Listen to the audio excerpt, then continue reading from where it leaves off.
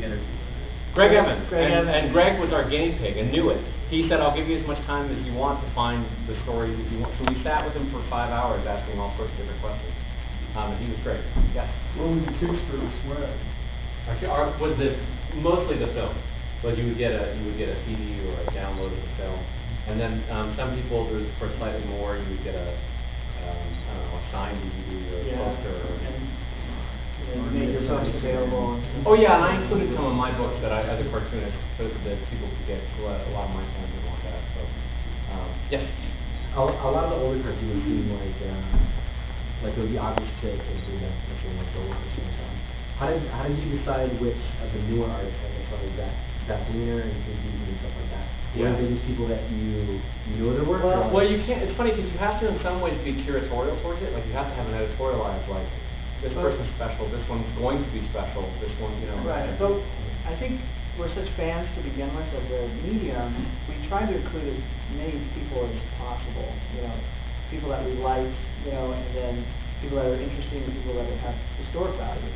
So we ended up interviewing over 70 people, which is quite a lot, you know, material. We ended up with way over 300 hours of material. That's like twice as much as Coppola had for Apocalypse Now. So you can think about like taking that down and making a. So essentially, we're saying this is twice as good as Twice as good as If you like Apocalypse Now, this is twice as good as I'm sorry, Frederick. So you have all that extra material that obviously Yes. isn't in the movie. What are your long-range plans for that? Well, so the magic thing about the time we're living in now is one of the platforms that we're going to be distributing on is an upstart company called VHX, which the guys from Reddit put money into, and I think some of the founders of Tumblr put into. Anyway, VHX is a great platform because you can sell the movie, and then you can also sell packages where they say, I'd also like the full Jim Davis interview. I'd like the full Bill Ammons interview. I'd like, you know, and you could package it in. And so right now we have 15 of the full-length interviews edited out of 77. And over time we're going to slowly add on to them. Great. But yeah. Because frankly, as fans ourselves, like we would have loved to, as kids, to dive into that. Hell, as an adult, I would love to dive into it. Absolutely. So it's a nice. And in addition to that, we're going to give the full archive to Ohio State. There you go. So they'll have it in their students and stuff.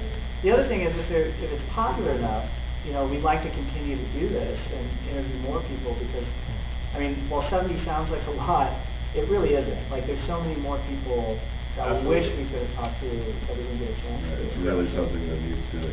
Sergio, you had a question. I'm sorry. Gary Larson, did you have a chance to meet him? You know what's funny? There was a few people in our sort of wish list that we had, and we had gone out to Gary, I think, in 3 or 4 different ways, and he unfortunately declined in all the different ways we tried. Some people were very, like Burt Breathitt declined, but very politely declined and told us why, and then said, but feel free to use any of my scripts in the film, which is a kindness in itself, you know. Our hope is that maybe if people see it, they'll realize that, you know, we really appreciate the art form and we're trying to do service to them, so maybe we could go back out to Gary and get him to participate. I think there's only 3 or 4 people. Burt Breathitt said no, Gary Larson said no, Trudeau said no.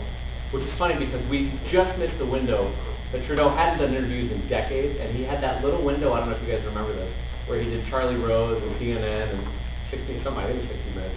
And his assistant was like, Gary had set a 3-month window where he was saying yes to interview, and you guys just missed it. And I was like, no, darn it. So, but anyway, it was lovely to be able to get people like Bill or Jeannie Schultz and different people like that to talk to. So we lucked out. We're not looking to get forcing them out on people that no. And what's great is the cartooning community is so generous. Like that's what I found as an outsider, as a filmmaker. I couldn't believe how much time and, you know, really support that all the cartoonists gave each other, you know, and gave to us.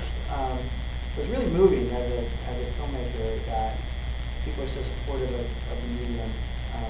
So I really appreciate that. Yeah. Would you guys like to see we have a section that talks about how digital comics work. Would you like to see? It's kind of fun because it's in an 8-bit animation. Yeah. Do we have a second to do that, or do we run too late? Okay. So if you forgive me, I'm going to have to kind of scan ahead here, but we can dim the lights and